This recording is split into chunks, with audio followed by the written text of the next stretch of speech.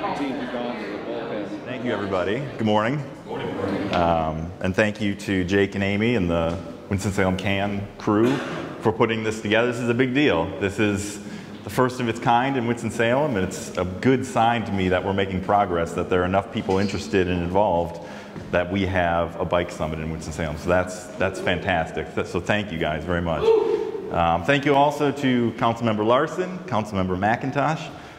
Thank you for attending. I think if we are going to build a bike-friendly community, we need to have the advocates in the audience, we need to have the riders, we need to have our elected officials. I see city staff too, so that's good. We have everybody in the room that we need to build a bike-friendly community.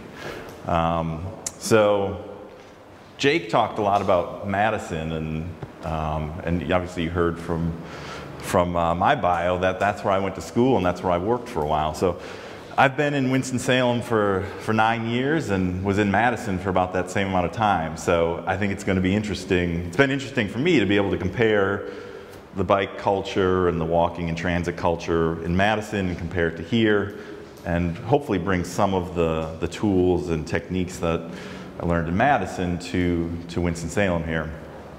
So I want this to be interactive, so feel free to ask me questions. I think a big part of this is just I'm happy to share my experience in Madison. I don't talk about that a whole lot because I want to focus on our specific needs here and the issues that we have and how we need to progress to be bike friendly here. So the translation isn't necessarily one-to-one, but there are some things we can learn from that experience. So feel free to ask questions as I go along. And yeah, thank you all for attending and showing up today. So starting off, bike-friendly community. Jake talked a little bit about the League of American Bicyclists. We are a bronze level, so obviously you heard the levels all the way up to diamond. So we have some work to do. But I wanted to hear from you. What do you think? What does a bike-friendly community look like? Throw some ideas out there. What does it mean to you to be bike-friendly? What would our community look like?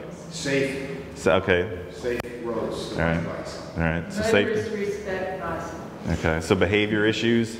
Kids on bikes. All right, so accessible for everybody in the community. Overall ridership. Okay, yeah, so that's probably the key. You know, if we build the infrastructure and nobody's using it, or we have the programs and nobody's out there riding, did we really accomplish what we set out to do? Anything else? Multi-modes. Okay, all right, so biking complementing the other modes of transportation.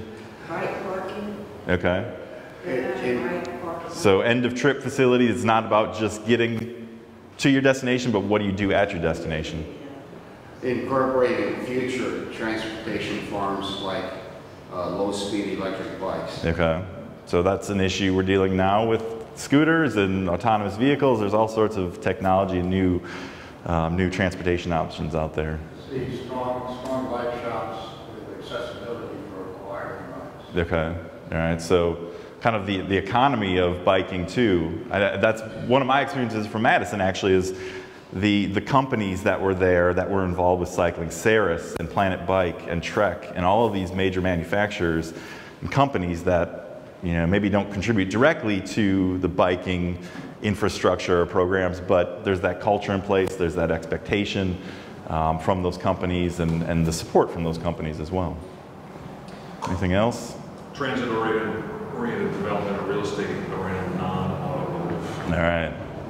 So back to the density idea that Jake mentioned, and I'll mention that a little bit in my presentation too, and the impact that that has on bikeability, walkability, and transit, just like you mentioned. You can't really separate the bikeability from the walkability and the transit. If you look at communities that are bikeable, they're most likely walkable and have good transit service as well. Any other ideas? Integration of bicycle infrastructure with parks and stuff like that, so we can Sure. Yeah, so taking advantage of the assets that we do have, not just viewing the parks as a park and recreation facility, but also as a transportation facility. And I think that's one area where we have done a good job, is making sure that our Greenway network, which is a recreation and park facility, can also be used for transportation. So that's a great start. That's exactly the kind of thing that we're trying to get at. Sorry for the overlap there. Didn't notice that before. So, looking at international bike-friendly communities, I think Jake may have coordinated with me on this presentation, because this is Copenhagen, and he talked about Copenhagen, Copenhagenize, and I figure once your city is used as a verb to describe bike friendliness, that's a good model for us to follow. That's a good sign if you're using Copenhagen as a verb. So those stats are a little bit hard to see, but on the left hand, that pie chart, all trips in Copenhagen, and then on the right hand side, trips to work or study in Copenhagen. 29% bicycle trips for all trips in the country, 41% for commuting trips. So that is a huge number. And if you see that image there, that's a street in Copenhagen. Now that's probably not the typical street, but that gives you an idea. If you create streets like that for people, you can see the people sitting at tables, somebody's walking a bike there. That is a very human scale environment, and one that encourages people to bike and walk. You can see their goals. So those are 2025 goals to add essentially 9% to each one of those bike commute shares. So that would bring trips to work and study up to 50%. So half of all trips would be taken by bike if they can reach their goal. You can see public transit makes up another big percentage in trips to work and study. And the car is only 24%. And the walking makes up the remainder there. So really the driving trips are the minority. So national bike-friendly communities, that is a hard chart to see, but I'll read some of those off. And I think it's a good starting point for us. These are communities that have established good bike programs and have seen results. One of the stats up there that I'll read off a little bit is the percentage of commuters who travel by bike. That's kind of the standard, right? If we're going to go through and create these policies and programs and create the infrastructure, in the end, what we want is people to use that infrastructure and bike to work or to school, wherever they're going. So going down that list, I'll read maybe the top 10 here. Davis, California, Santa Cruz, California, Boulder, Colorado, Palo Alto, Somerville, Massachusetts, Cambridge, Massachusetts, Berkeley, California, Miami Beach, Florida, and Portland, Oregon. Each one of those places has at least 6% mode share for biking or for biking trips. Compare that to, what was it, 40% in Copenhagen? So even the best places, Davis, California, 15.5%. So obviously we are far, in the US, far behind what some other countries are doing, but there's some decent explanations for that, and that's kind of what I wanted to get into in this presentation today is, I think, if you look at the League of American Bicyclists, their bike-friendly community application, that gives you the formula for how to become a bike-friendly community. What I'd like all of you to think about today is the next steps beyond that. So we know generally what it takes to be a bike-friendly community. You hope that taking advantage and building that infrastructure and those programs and policies leads to the change in mode share and that more people start biking. Real question is, how do you get to that point? How do we get to the point where we're implementing those policies and building that infrastructure? It's easy to say, all right, here's what we need to do. We need to build 100 miles of separated bike infrastructure on our streets, and we need to have transportation demand management policies in place that encourage people to bike and walk more and take transit. But how do you actually get to that? And I think, as an advocacy organization, Winston-Salem CAN is in a position to think about those issues and what it's actually going to take to get the community in that area. Madison is on that list as well. There are a number of other communities. Are there any patterns of those 10 that I read? Are there any patterns that you all see with those communities? West Coast. College, did I hear? So a lot of college towns on here, which makes sense. Anything else with those communities? Medium-sized. Medium-sized, all right. So just thinking about Winston-Salem in that regard, we have how many colleges? 5 colleges and universities? 23,000 undergrads. Yeah, so fair amount of student population, moderate-sized community. Madison, one of the reasons we wanted to move here was it was comparable size to Madison. We like that size community. It's small enough that you don't deal with some of the issues of a big city, but large enough that you have a lot of the benefits and a lot of the amenities that come with big cities. So, you know, while a lot of those are college towns where the college really has a major impact in the community, those stats, those say 15% mode share for biking, that's just one way. That's the absolute number, right? But there are a lot of communities that have made great strides where maybe they started at a very low mode share, and maybe they've only gotten up to 2 or 3%. But that's a 1,000% increase in what they had previously. And perhaps those cities then are a better model for us. If we're starting where we don't have a huge mode share of cycling trips, how can we, what city should we model ourselves after? Is it realistic for us to model ourselves after Palo Alto, California? Is it realistic for Boulder or Berkeley? What are the other communities out there that have done good work in this regard that we can model ourselves after? So that's one thing to think about as well. Yeah, of course. Any cities tier that are south? Yeah, I was going to say, you only had one in Florida. Yeah, Gainesville, Florida is on there. Florida's not south. Good point. No. It's a cultural. Yeah. So, how does the culture play into that as well? It's, and that's where the advocacy group can get involved too, is helping change that culture. All of these things combined, all of the 5 or 6 E's combined help contribute to that culture as well. Like culture, you mean car culture? Well, culture, I'm thinking cycling culture. So there's some debate on, do you need a bike culture, or if you build the infrastructure and the programs, do you get the culture as a result of that? Or does the culture drive those infrastructure and program and policy improvements? Yeah, exactly. So there's it's, what comes first, the chicken or the egg in that situation? And I think, I don't have a great answer for that. If I did, we would probably be a platinum level city right now. But I don't know if anybody has a great answer for that. And I think that's why we need to work together to figure that out. So I mentioned, what is it about? One interesting thing to do is with the bird scooters. Talk about culture change really fast. Sure. To Winston, but a lot of other southern cities. Yeah. It's caught on really fast. I think culture can change. And that's a good discussion point, is how do those scooters potentially change the way how we design streets? And does designing streets for scooters then contribute to designing them for biking as well? And can we benefit all the active transportation groups as we kind of evolve in the way we design our roadways?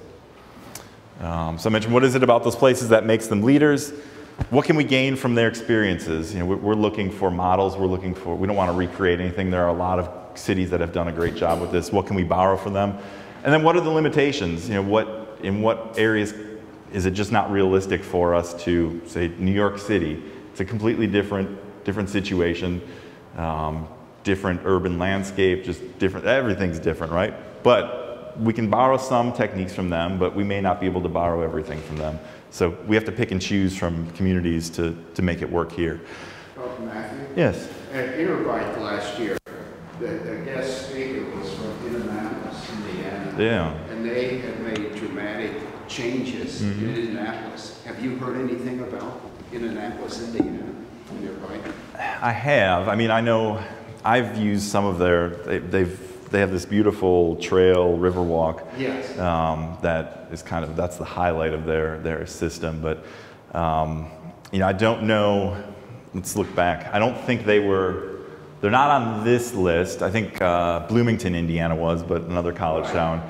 But I would guess Indiana or Indianapolis is probably on that list of cities that maybe the mode share isn't that high, but their mode share percentage increase has been dramatic, where they didn't have a lot of riders to begin with, but I don't know what percentage increase, but I imagine it could be one of the higher ones. So that may be a better model for us to follow as well. Thank you. Sure. And then how should we become a bike-friendly community? What are the priorities for us? What do we need to focus on first? Because there's limited resources, limited time. Which areas do we focus on first? So the 5 E's, 6 E's, we add equity to this because every other E in this category can benefit from having an equity discussion involved within it. So engineering, encouragement, education, evaluation, and enforcement. I should know these by heart by now. I usually do. So starting with engineering, this is the one that everybody thinks of, right? So these are the bike lanes, the cycle tracks, the trails, the opportunities to actually get out and ride.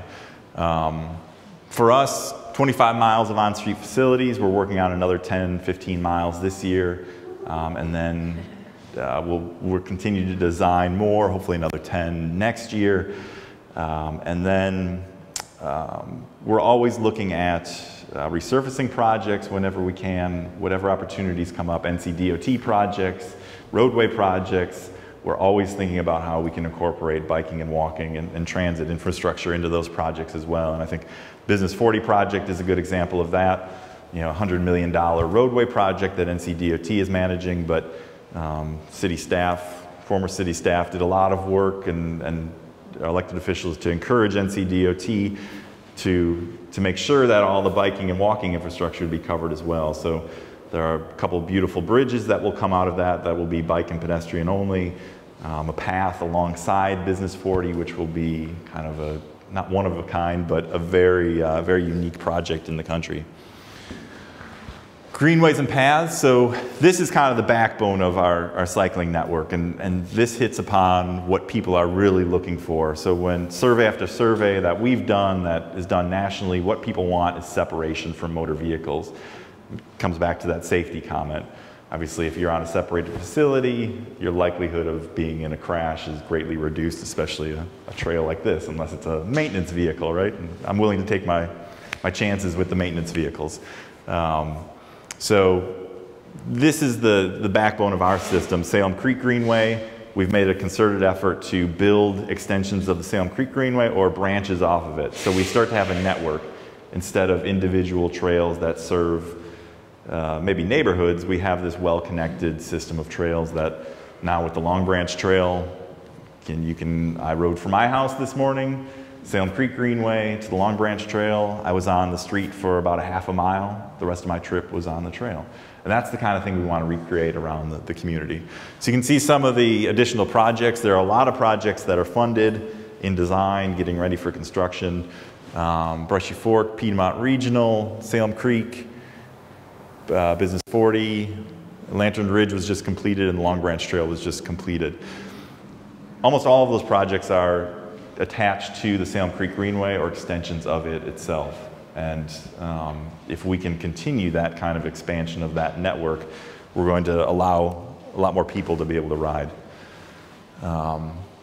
So somebody mentioned the end of trip facilities, the bike parking. So that's the other thing about the infrastructure. It's not just bike lanes and trails, it's what do you have at the end of your trip. So we've made some efforts, made some strides in that regard. We had a bike parking project several years ago where we greatly expanded our bike parking program. And then a few years ago, working with the planning department, updating the Unified Development Ordinance to include bike parking for all new developments, most new developments. And that's crucial. Those are the kinds of policies and changes that will have a long-term impact. You know, we can do these one-time projects like the 300 bike parking stalls added throughout the community, but it's those incremental changes through essentially the UDO, the Unified Development Ordinance, sets the guidelines for how new development is done in the city. And by attaching a bike parking requirement to that UDO, that means that development, you know, down the line, years from now, we'll all have bike parking. So we're getting these incremental changes that happen over years. And it's those kinds of changes that will really have the biggest impact. Yeah, Judy. Does the ordinance specify what kind of bike parking? It does. So it specifies the quantity, and then we have a set of guidelines that developers have to follow. Because you're right, if we have bike parking, but it's terrible bike parking that does not support the bike and does not work, then nobody's going to use it, and they'll continue to lock their bikes up to street signs or light poles, whatever the case is. But you're right, yeah, so there are standards that national organizations for cycling have created that we can borrow, and we included those in that parking ordinance. Just to touch on this real quickly, I know Michael Hosey is going to talk about this later, but bike share, so engineering kind of bleeds into the encouragement side as well.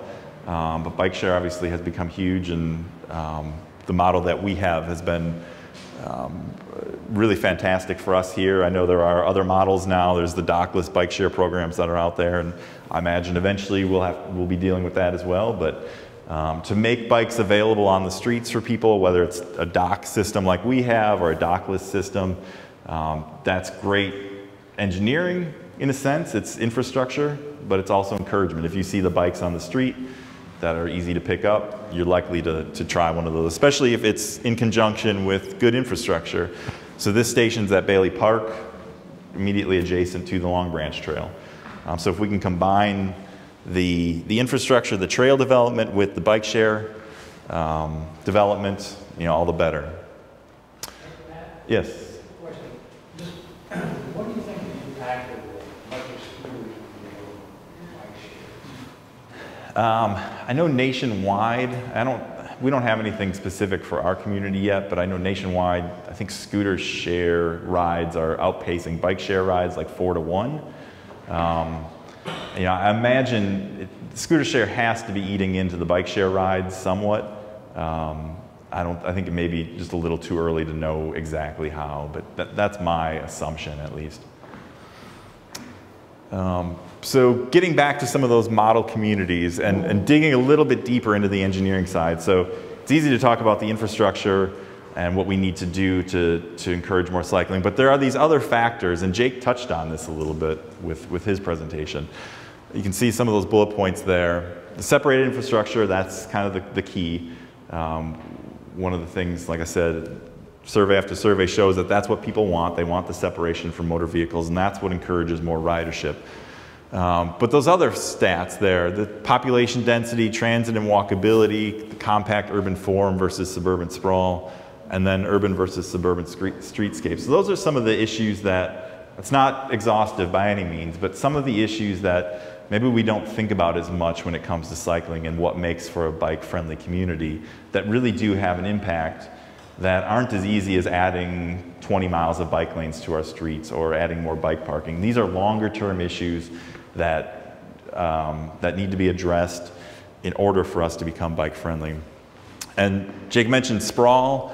You can see on that list, this was a most sprawling small metro areas, less than 500,000 people. Winston-Salem is, about 10 from the bottom of that list. So that's part of the challenge for us, right, is that we have this history of a sprawling development pattern. And if we're sprawling, that means people are spread out more. That means destinations are spread out more. Doesn't mean that we can't be bike friendly. It just means that the challenges that we face are different from, say, what New York City faces, where everything is compact, there's a high population density. Here, we're going to be dealing with some different issues. So how can we connect where people live to where they work and where they shop if those distances are a little bit further apart? And who are our models then? New York City has been touted as a great model for communities to follow because they've done all of this Vision Zero work. They've added a lot of bike infrastructure to their streets. But maybe that's not the best model for us to follow because our form, our density, everything is just different. So who are those models? Can anybody think of who the comparable communities might be for us? Who can we learn the most from? Any ideas? So Chapel Hill. Other ideas? Who else is bronze in the state of North Carolina? I think most communities are bronze. I think Carborough may be silver, but I think Raleigh, Charlotte, Durham, Asheville, bronze. They may be silver. I think most communities in the state, though, are bronze. But because we have more of a suburban kind of development pattern, maybe communities like Cary, who have done a lot to make sure that trails are included in development. and they've done a lot to develop their trail system. Raleigh, obviously, with their trail system. Now, those communities may not rank high on the existing mode share for bike trips, not a top 10 city for that, but they may have increased their ridership significantly over their baseline levels. So maybe that's a good community for us to follow. Population density, just to talk a little bit more about that. New York City, oh yeah, go ahead, Bobby. Just a quick question. Yeah. Has there been any thought about like park and ride locations? So like where we have these linear greenways that connect downtown, say, set up a ride share bike center at High Workplace Mall, that Greenway Connector. Sure. And that'll help alleviate traffic in the downtown, like business 40 closure and everything else. Yeah. Set these systems up. Yeah, I don't think, there's nothing formal in that regard, but I think the opportunities are there. You know, clearly Marketplace Mall is probably the prime example, but I know people have parked at the Gateway Y and taken the strollway into town. There are probably numerous examples that we could set up and kind of market as, you know, what park and bike essentially. So yeah, that's a great idea. With it? Yeah. So the density side of things, New York City, 27,000 people per square mile. I think Copenhagen, 17,000 people per square mile. Winston-Salem, or I should say, what did I see? Raleigh, Charlotte, they're about 3,000 people per square mile. Winston-Salem is 1,700 per square mile. So again, not necessarily good or bad, just different. And how do we address, you know, how do we make this a bike-friendly community based on the issues that we have, based on our context. Transit and walkability, again, if you're bikeable, you in a lot of cases are probably walkable and transit friendly as well. And you really need to have those things in place. You have to have a good transit system in place in order to support the biking infrastructure, so that people have other options in case they can't bike. On the encouragement side, moving on to the next E, Walk and Roll Winston-Salem. This was our Open Streets event. Open Streets is a worldwide movement, essentially where the streets are repurposed for a short period of time for active participation, active transportation, biking, walking, skating, whatever the case is. We've been doing this for 8-9 years, I believe. Now we're partnering with the Winston-Salem Cycling Classic to make that happen. So this is a way to get people thinking about biking and walking, get them out on the streets, get them active, and then hopefully that translates over to continued use. More encouragement, the Winston-Salem Cycling Classic. So anything that puts cycling in a good light, that promotes our economy, that gets cycling in the public eye is a good thing, even if it's not specifically transportation related. Piggybacking on that, the National Cycling Center. So they've become a fantastic partner for the city, not only with the bike share program that's out there that Michael will talk about later, but helping with some of our Safe Routes to School work, some of the bike education that we do in the schools. So having partners like that in the community that can kind of advance the goals that we have, that's a great thing for us to be able to take advantage of. So on the encouragement side, the other side of that is it's not just about encouraging people to ride, but what are the options for people? And you know, a lot of the places where mode share is high, it's most likely a little bit difficult to drive there, difficult or expensive, and that puts cycling in a good light. Then, if that's a good alternative for people to use, then they're likely to use that. Whereas if it's cheap, it's easy to drive, you're going to get some hardcore cyclists. There will be people who prefer to ride the bike, but for the average commuter, if it's easy, cheap, and free to drive, or not free, but if that's the easiest option, then that's what people will do. So congestion plays a part of that. If your city is congested and there is a lot of traffic and you're spending 45 minutes in the car each day, then cycling is looking more appealing. Transit is looking more appealing at that point.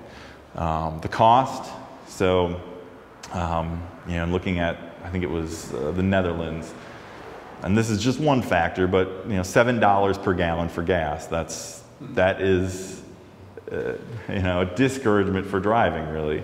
And while it's not directly related to what we can do about cycling to promote cycling, it's having a dramatic impact on the number of people who are riding and how they're choosing to move about that community. I have transportation demand management on there because I worked at the University of Wisconsin as the bike and pedestrian coordinator there, and I was in the transportation demand management department. And that was a model program for me, and one that I think can really have an impact on other communities. Essentially, the situation there were 60 to 70,000 people who came to the campus every day, 40,000 students or so, 10,000 faculty, staff, visitors, and parking was at a premium. The city and the university worked together to limit the amount of parking on campus to about 10,000 stalls.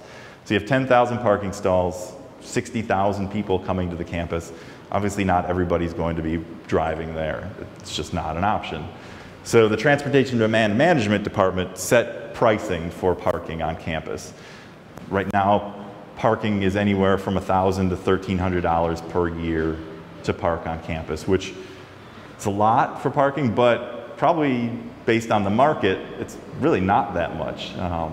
What is that, $100 per month to be able to park full time? And what city was that? That was Madison, Wisconsin. Yeah, so I worked for the university there, and then there was a big TDM department within the university. So that money that was generated from the parking revenues was then reinvested. It was reinvested into the biking infrastructure, in the walking infrastructure, in the transit system. So everybody on campus has access to a free, and now it's $50, I believe, a $50 bus pass that is good for the entire transit system year round. So unlimited rides. So you could ride as much as you want on the transit system for $50. And that is supplemented by the revenues generated through parking. And you can take your bike for free on the bus. That's right. So you could take the bike for free. There was, some of that money was invested in bike parking on the campus, so there was high security bike parking, whether it was in a cage or lockers. That money was reinvested in the system. And on the transit side, I know we're talking about biking, but the transit, that certainly supports the biking side. What that does then, with that many people riding transit and having access to bus passes, it helps the transit system. So the transit system is then generating all of this income based on this huge contract that they have with the university. So that's helping the transit system throughout the community because they have more revenue, they're able to run buses more frequently. That's in turn helping the cyclists who need maybe to go beyond how far they feel like biking themselves. So, can I contrast that with just one element of our policy here with selling our parking policy? It's 25 cents an hour from 8 o'clock in the morning until 4 o'clock in the afternoon, and then it's free on street. Okay, so we have tons of free parking, which does not encourage people. It encourages people to drive. That's right. Parking decks downtown, $35 a month to $60 a month. I mean, there's no disincentive. That's right. Yeah. And we're going to face, I'm going to try to push parking rates up for multiple reasons, but this is one of them. And it'll be a major public battle. Sure. Yeah, exactly. And that's not easy. Even, on the university campus, every year when the parking rates increase, that was a major battle. And, even in a place that is a bike-friendly community, that is a tough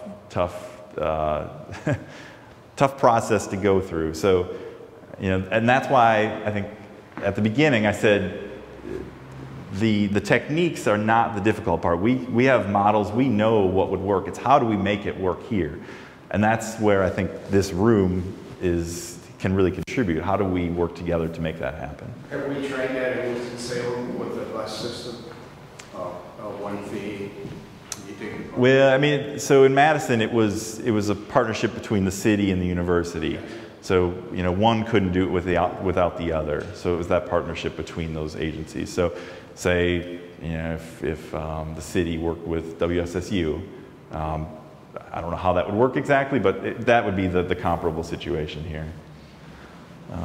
So just to point out, yes. One quick question on the parking, I would like to interject. It's been a great success. It's 1 year since the opening of the Links Blue Line extension a few months ago in Charlotte. The Charlotte area transit system has embraced that student fee associated with all the students. It's done a great job of making the revenue stream for the Charlotte area transit system more consistent. Mm-hmm. So we know year over year what the budget's going to be. What it now is turning into is this evolution of providing more amenities and services that are non-car centric. So we're looking at continuous linear facilities along transit corridors. We're looking at enhancing our bus stop locations to have sheltered area for pedestrians as well as temporary bike parking, short-term bike parking, etc. So we're seeing this opportunity with a consistent revenue stream with a public-private partnership or partnership with college to provide greater amenities and service profiles for all transit users. And our integration of bikes and buses and transit began a little over a decade ago as well, on its way to 2 million bikes and buses alone in a documented data stream. So I wanted to throw that in. Sure. Yeah, and I mean, if nothing else, take away from this presentation that the cycling friendliness of our community does not exist in a vacuum. It's dependent on our density, it's dependent on our development patterns, on the transit network and all of these other policies, like the TDM policies that could be in place. One thing on your graph there, when I go to Europe, I do a study, I take a rental car and I do a route into town, and then I ride an e-bike. And in almost all cases, riding the electric bike is half the time of driving a car. Yeah, that makes sense. If driving is taking a long time, people are going to look for other options. And I know LA wasn't one of the top 20 cities in the world, but New York City, that certainly is tied together. The fact that they have high congestion and then have made the effort to improve the bike infrastructure and encourage more people to ride. Our education program, see Ms. Judy Wallace there in attendance today, help spearhead the Safe Routes to School program here. We work with the schools a lot. One of the programs is an education program that we're working with the Cycling Center on now to take a fleet of bikes around to different schools and train kids in elementary schools on bike safety skills. We even work with the Safe Kids Coalition out of Baptist Medical Center to make sure that those kids then are given a free helmet after they go through that training program. So twofold effect on that. Kids know how to bike and they know how to do so safely. At least they've gone through that education. The other hope, and may not pay off immediately, but once these kids then become drivers, they've gone through this bike education program. They know what it's like to ride a bike. They know as drivers, they'll be more aware of cyclists on the road. So, has there been any pushback from schools discouraging kids from riding bikes to school? Yeah, there is some. I mean, certain schools, whether it's the environment in which they're located, and maybe it's just not a very bikeable location, or maybe it's a principal who just doesn't want to expose the school to that potential perceived risk.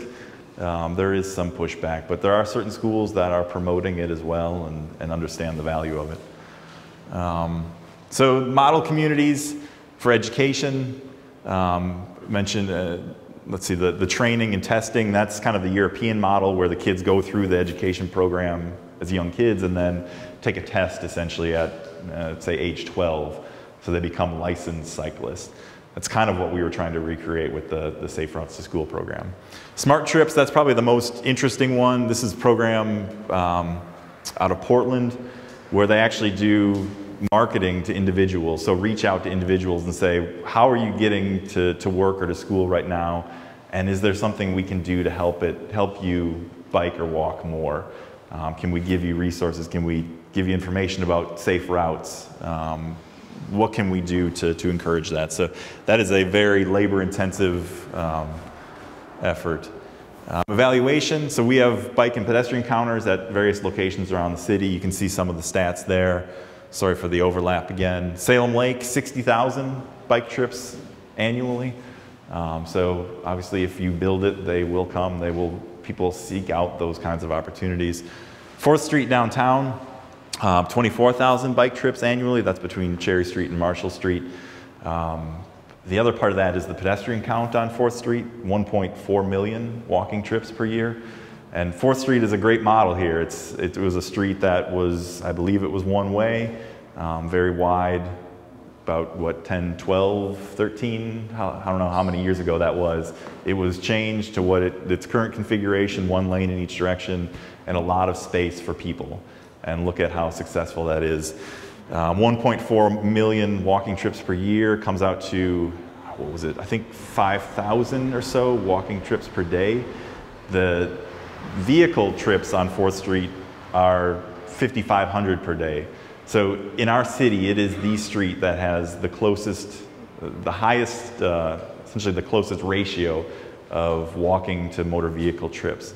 And so if you invest in those kinds of streets, you get those kinds of results.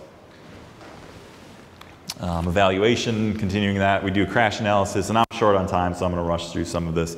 Crash analysis, needs analysis, and speed analysis to figure out where we have safety issues, where we have potential to see more biking trips, and then using that in our planning. The enforcement side, you know, we need to work with the police department to make sure that the laws that are out there are being enforced and that cyclists and pedestrians feel safe on the streets.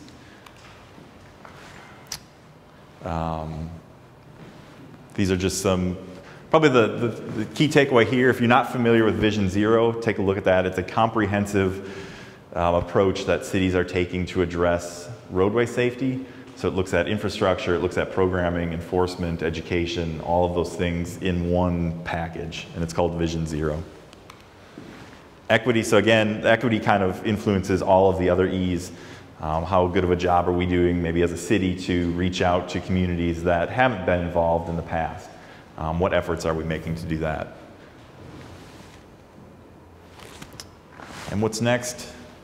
So coming back to those original questions, I think the last one really is the key. How should Winston-Salem, considering our unique situation, what tools, what techniques do we need to implement to become a bike-friendly or a higher level bike-friendly city? And there are some good things happening. So this is the Business 40 multi-use path alignment. Feel free to, I encourage everybody to take a look at that. If you haven't seen the video rendering of what that will look like, do a search for that. It's a beautiful video that shows what our transportation system could look like. So there are some great things happening here, but obviously we have a lot of room to grow yet as well. So, thank you all. Questions?